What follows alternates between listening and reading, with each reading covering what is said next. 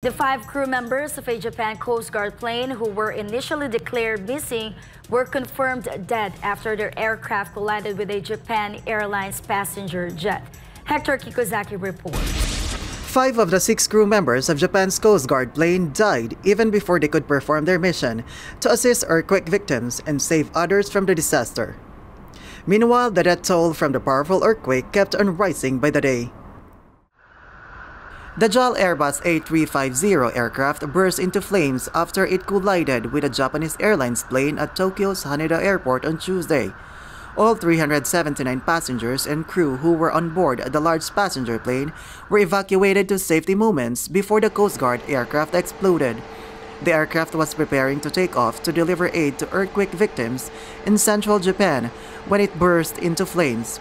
The incident caused more than 100 flights to and from Tokyo's Haneda Airport to get cancelled on Wednesday, which affected approximately 20,000 passengers.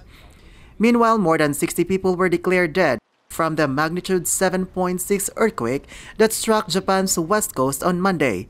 The death toll is expected to further increase in the coming days.